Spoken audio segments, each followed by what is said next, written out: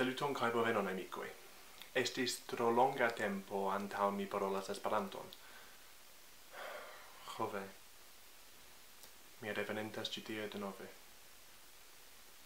Hello internet friends, once again I'm back after an extended absence with an apology video. Only this time I'm not directing the apology at you, because I'm sure you're all getting annoyed with the lack of consistency in me uploading videos. I mean, my last video was 6 months ago and my last film was 2 years ago, so we all know I'm failing there, but this time I'm actually directing the apology at someone far more important than you, and that is me.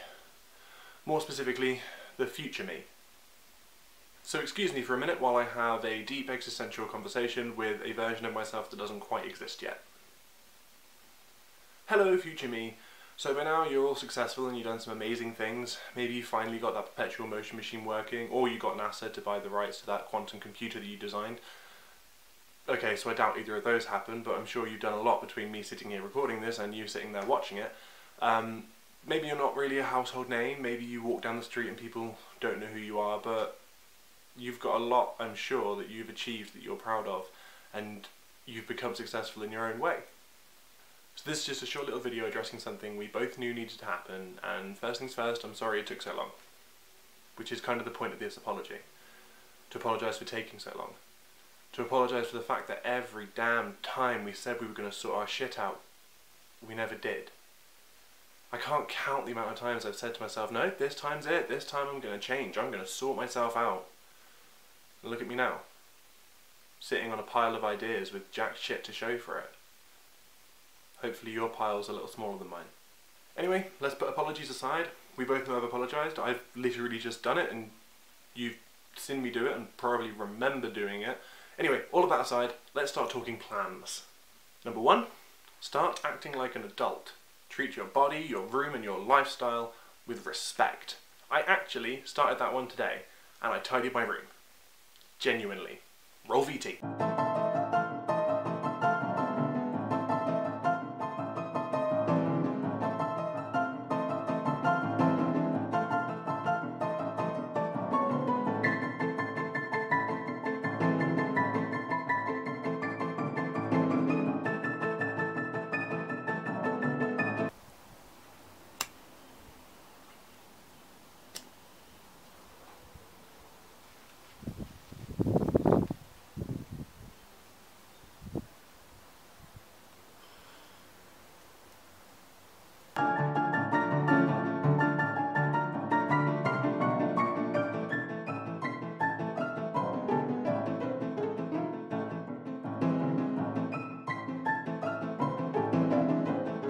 So now I live in a nice clean room, feel all adult and grown up and stuff.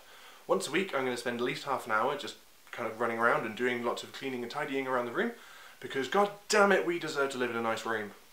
No more junk food. Except on the odd occasion, maybe like twice a month at D&D sessions. But otherwise, yeah. Cook more. Learn to cook. Find out what the word cook means. Then do it. Exercise. Dear God, how many times have we told ourselves we were going to do that? I mean, we did for a little while. We went running every day and that was really good. We should do that more. Yeah. Item number 2. Learn damn language. We've been saying for years we wanted to learn another language, and I mean, yes, technically we know enough Esperanto that we can get by, but when do you actually ever use it? I mean, hell, we bought The Hobbit nearly 6 months ago, and we still haven't even got past chapter 1.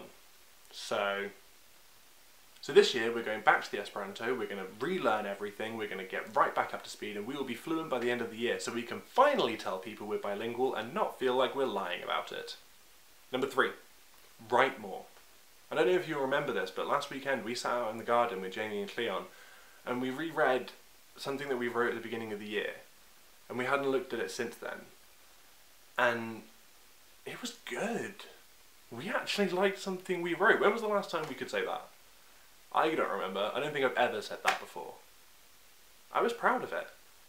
We need to do more. We need to continue something. We need to finish something. That's the important part. Finishing. This time we will. And finally, number 4. Self-motivate. We have a huge problem with self-esteem. But then, you know, we suffer with depression and the two kind of do come as a package deal. But do you remember when we moved into this room? The massive mirror above the fireplace, we started putting little messages on there to help motivate ourselves, to remind ourselves to think positively. And I remember the plan was to cover most of the mirror with different things that I'd add to it over the years. We don't even look at it anymore. We never remind ourselves that we're worth something. That was a year ago and there's still only nine phrases on there. I hope that by the time I'm rewatching this, that I've begun to feel more positive about myself, that I remind myself every day that I am talented, that I'm creative, that I'm important, that I'm worth something, that I'm going to achieve something, that I have achieved things. But show the world that there is an underdog movie waiting to be made about your life. Give them a script that is worth getting Daniel Day-Lewis to star in. Never forget that you're great. But more importantly, never let the world forget either. So, thank you for watching this brief psychotic episode where I talked to myself, and hopefully you enjoyed it, hopefully future me enjoyed it, and is able to look back fondly, feeling proud, and having some accomplishments to show for it. Fingers crossed. So, to those of you who are watching, who like me have yet to find out what the future holds, this I can promise you. There will be another video, I will see you, and it will be up within the next 2 weeks. I don't know exactly when, because life will happen. But sometime in the next 2 weeks there will be another video, I promise you. So thank you for watching, like the video if you don't mind, subscribe to the channel, and leave me a comment telling me what you would want to tell your future self if you could.